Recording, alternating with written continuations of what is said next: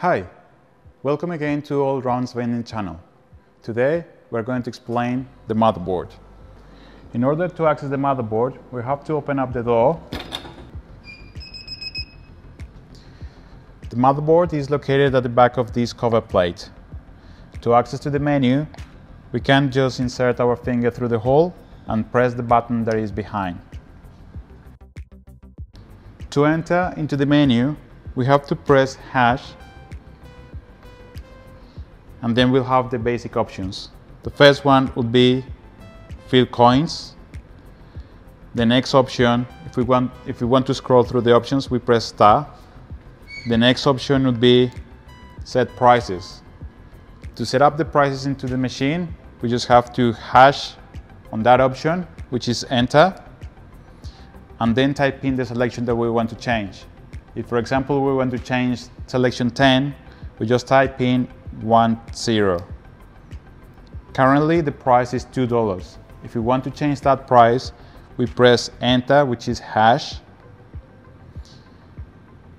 Now we have a cursor telling us which digits are selected to be changed. We can press star twice to go to the next digit.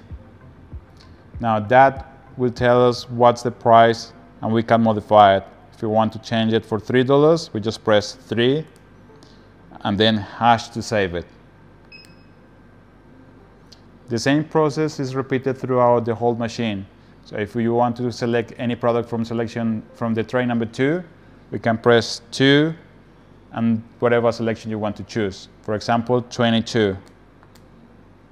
If you want to go through another tray, you can just simply type in the number of the tray and then the selection. If we want to exit from that option, we just press C to go back and C again to go back. We are back to the main menu. Star if we want to go to the next option. That's your single motor test. If you want to test a single motor, for example, in this case, selection 10, we just type in the number 10. Okay. At this point, selection 10 will start turning. We can repeat the same process with any motor that we have to test.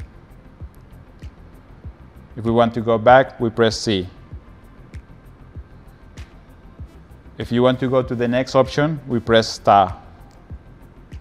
This is your old motor test. If you want to do that, the machine will start turning every single selection in the machine. So be careful. If you have products in the machine, all the products, the first product of each selection is going to fall. If we want to activate this option, we just have to press hash. Then every single motor will start turning once. To exit from this option, we press C, and then we are back again to the main menu. Now, star again if we want to keep scrolling. This is your audit option, and then you sub-menu machine setup. If you want to go into that one, we press hash. At this point, we'll find all the options. One of them is force vent. We usually tend to keep this force vent off because sometimes people get annoyed if they are forced to buy something and then not to go back. Next option is multi-vent. Again, that's up to the user, but we recommend to have it off. So one insertion of the money would be equivalent to one transaction, and then the cash is going back. We have test vent. We have free vent. So be very mindful. If you have your machine on free vent, every single item is going to be for free. So before you leave your machine, make sure this option is off. If you want to edit it, we press hash. Then we have the brackets around it. And again, star to change it from on to off. If we want to save, we press hash again. Now it's saved. It's free. It's not free for anybody. And if someone needs something from the machine, they will have to pay for it. Another option that you find in the motherboard is your sensor mode. This option is currently in home, which means that every time a transaction is processed, the motor will turn and then it'll go back into its home position. If for anything, a product jam or a fault in the sensors, the product is not detected, the machine will give another full turn to try to eject the product. Now, if you have a problem with your sensors or your sensors are dirty, you may lose twice every time a machine is giving a product. If you want to edit that option, you can press hash, and with the star button, you can scroll to the next option, which is drop. With drop, your machine will turn just a quarter of a... Select the product. That was weird. Sorry about that. The drop option will turn the spiral a little bit, just a quarter of a turn, just to try to ensure that the product is not jammed.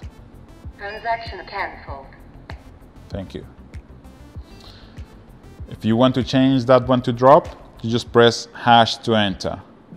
At this point, the motor will turn just once and then quarter of turns every time the product is not detected. All right. If we want to go back, we press C again. This is the menu we were before.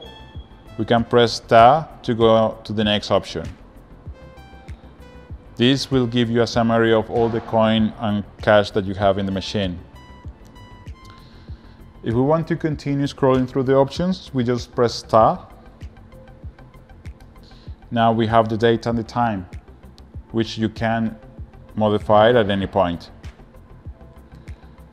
The next one would be messaging, which can be changed from date and time or to display the temperature inside the machine. Next option is the lighting. So you can turn the lights off for a period of time. If you want to have your machine with the lights off, probably in the evenings when it's not used by anyone. This is the option where you can check your cooling test. You can modify the temperature of your machine at this option. This is the machine information, service call. So if something goes wrong with the machine and is not available for purchase, then you can type in your mobile number here in case they want to contact you. The diagnose option will tell you if there is anything wrong with the machine. Then we go back to the first option.